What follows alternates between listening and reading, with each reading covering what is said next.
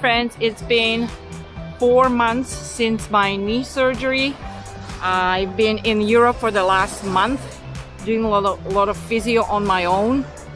I've been walking a lot, biking a lot, and swimming. I try to swim once a week. I mostly bike and walk, so instead of borrowing a car from a friend or borrowing a bike, I'm renting a bike and I drive myself in the capital city, Bratislava, wherever I need to go. Then I walk around. I visit spa towns. We have tons of them in Slovakia. They're amazing. And then I get a massage once a week. Big shout out to Kika in Topolčany. She's an awesome massage therapist.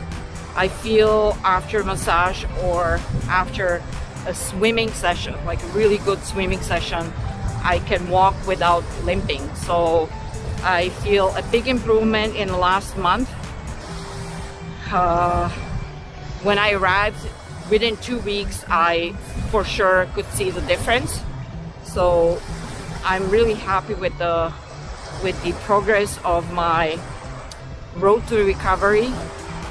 Not sure about skiing yet. I am thinking about skiing, but the knee is still swollen. I still have the medial pain, but it's not every day like it used to be.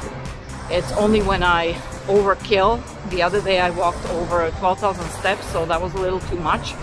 And still, my feet still hurt when I walk a lot. So I'm not sure how the ski boots are gonna feel, but we'll deal with that when we get there. I'm looking forward to seeing where I'm gonna be. I know it's not gonna be the same season as the last. And ow, I stepped on something sharp. Okay, it was just a seashell.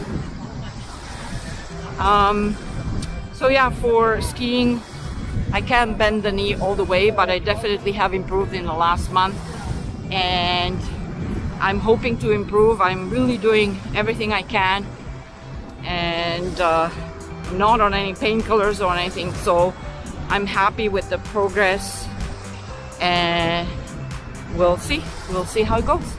Cheers.